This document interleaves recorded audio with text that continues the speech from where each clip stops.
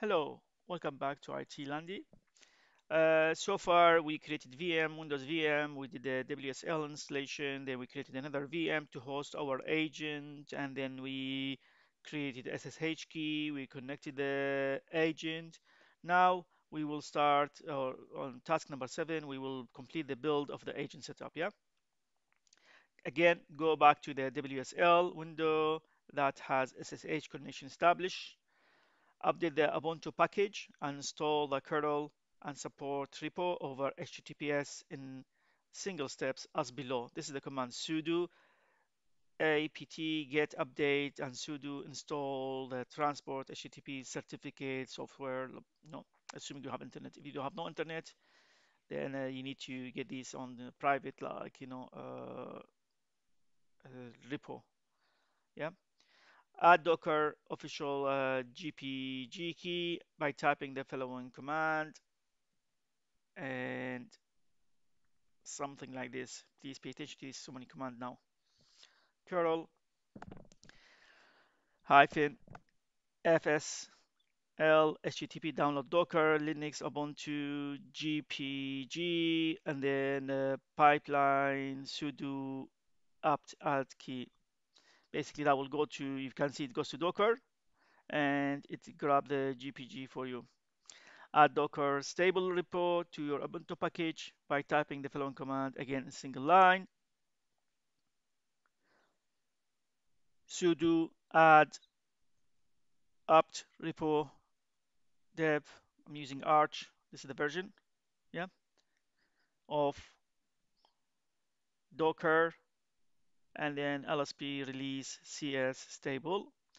Update the Ubuntu package and install Docker engine, Node.js, and Node package manager in single step by typing the following command line. When asked, you would like to proceed, say yes. So what we did, we installed the GPG so we can trust it. We download it, we installed the Docker and the 64 AMD version. Next, we are doing the Node.js Docker engine, which we need them through this command: sudo apt get update sudo install Docker ce Node.js npm. Yeah. After the installation, we need to upgrade in case they are old. Yeah. So what will happen? We run the following command and it say yes. I mean, I'm doing typing yes, yes, because you can force as well. Yeah. But yeah, sudo apt-get upgrade, and that should be upgrading the versions. When the command has completed, check the Docker version installed by executing this command. The output should something look like that or one below.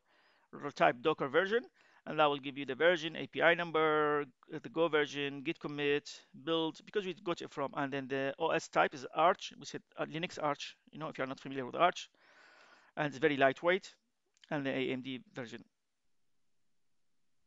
Okay, and then you may check the version of your Node.js as well.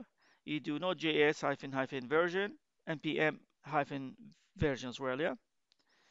And then what you can do, you can add your user to the Docker group that you do not have elevated permission with sudo, yeah, for every command, or you can ignore the error in the output. You see the output in the black screen, it says got permission denied with it trying to connect to the Docker daemon socket, yeah.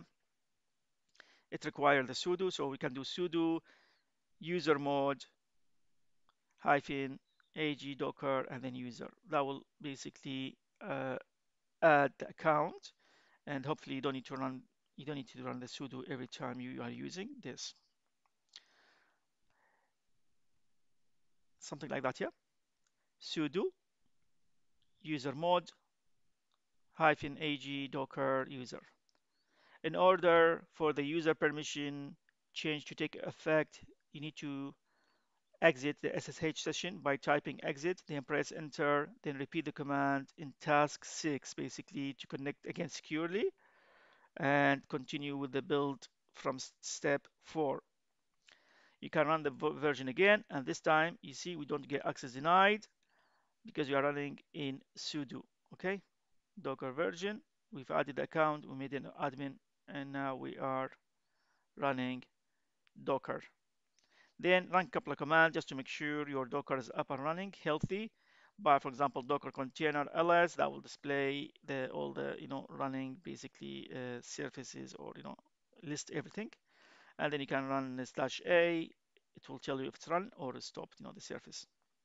In both cases, you will have an empty list but no error running the command. Your build agent is ready for Docker engine running properly. Now, if you are seeing errors, you have to go to step one and repeat everything.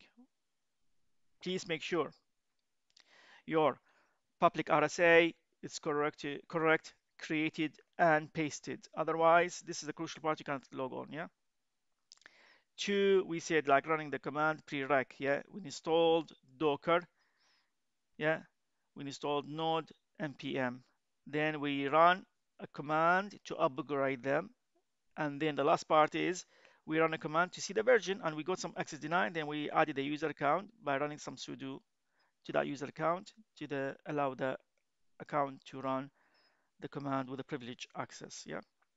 And then we came back here, and then this time we just run the ls to see if the services are listed, and /a to make sure they are running or they are stopped. Okay. That's all I have for you for this session. Next, we will continue with 8. Thank you for watching, and goodbye for